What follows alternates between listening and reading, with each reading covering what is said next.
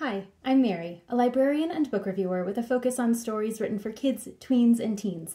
Today I get to share with you this book called The Sword of Sutherlee, written by Gregory O. Smith, and this is the 10th in the Right Cousin Adventures series.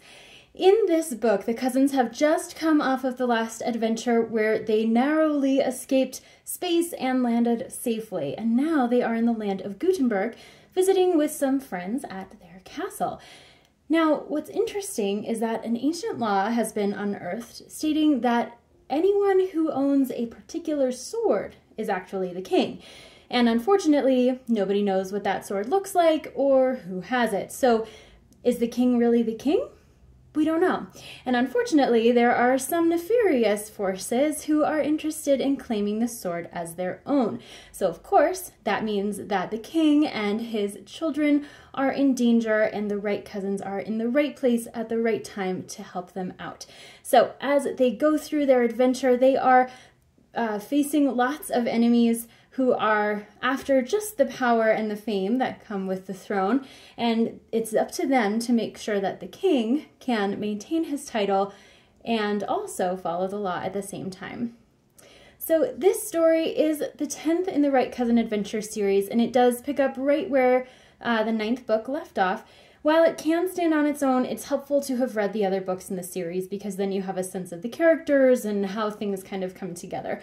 There are also some reminders in this book of what has come before and which book it's in, so in case you need to go back and refresh your memory, you'll know exactly where to do that.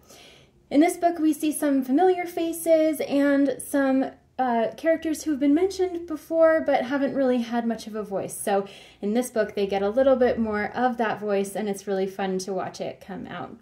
So like the other books in this series, there's a lot of funny and enjoyable dialogue and banter among the cousins. Everyone has a really unique voice that comes out in that dialogue.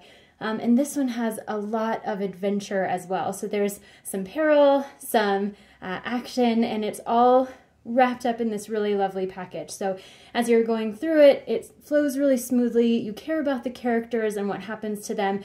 And as the mystery gets solved, you learn more about the characters and their personalities at the same time. So this story is written for middle grade readers. It reads really swiftly because of the dialogue that's in here.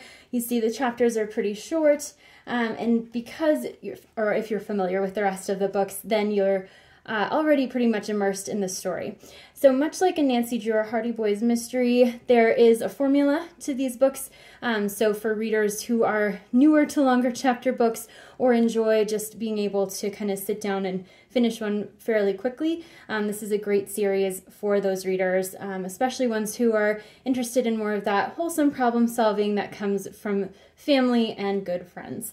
Though the characters in this are teens, it does speak to younger teens and tweens as well, especially because it is written in that accessible style.